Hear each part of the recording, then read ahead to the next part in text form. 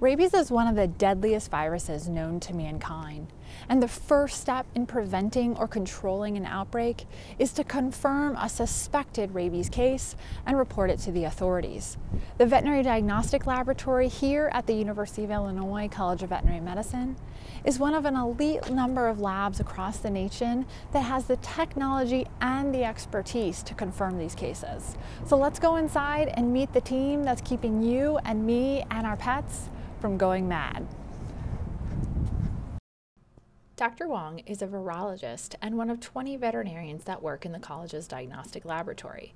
It's here that every day they process hundreds of samples to try to help veterinarians around the state and the nation identify what disease is ailing their patients. Today is a typical day in the office for Dr. Wang and his team. They're getting ready to process the day's rabies cases, usually around 15 brains. That's right, you heard me correct. There's only one way to diagnose rabies in animals. You can't find it in a test tube or a petri dish or an MRI or CAT scan. You have to have the animal's brain. Debbie Cassou has been processing brains at the diagnostic laboratory for several years, and every day she suits up in her protective gear to work with these specimens that are potentially carrying the lethal rabies virus. Because of the threat to human health, she'll double glove so that if one of her outer gloves tears when working with the specimen, she'll still be protected.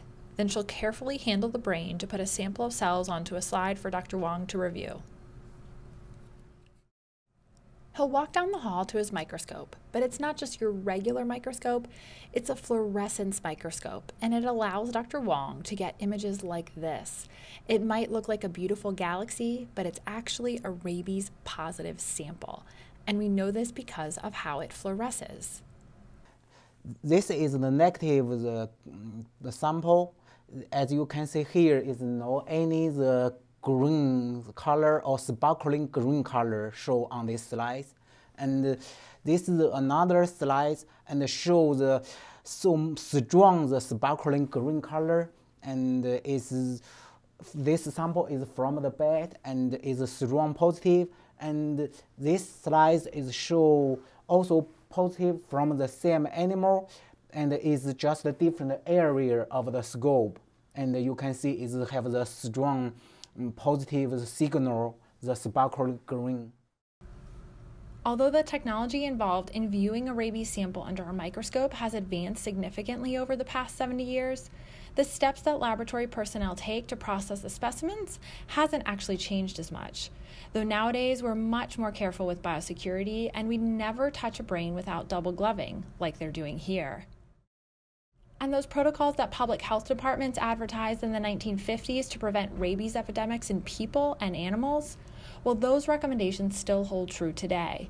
To keep your pets and our communities safe, remember to follow these 3 steps. Vaccinate your pets. Vaccination prevents the development of rabies. Don't approach wild animals that are acting strange. Report them to your local public health authorities.